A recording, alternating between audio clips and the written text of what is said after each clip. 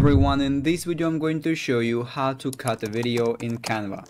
So actually it is very quick and easy. I'll show you how to do that, but you need to watch this video till the end so you won't miss any important steps. So first of all, we need to access the canva.com website and log into our account.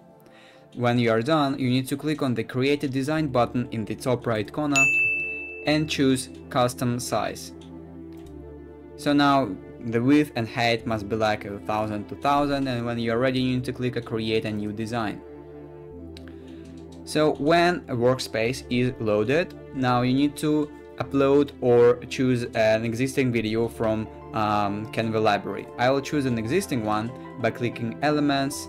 Then if I scroll down a little bit, I will see a video section, and from here I can choose the video that I want.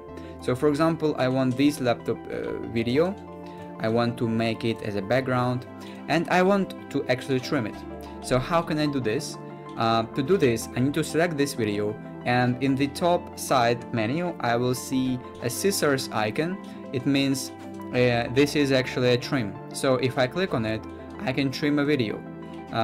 So for example, I want only these part of a video to be, so I can drag like this and select only this part of a video. So that is basically how can I cut a video, and when I'm done cutting a video I can press done in the top right corner.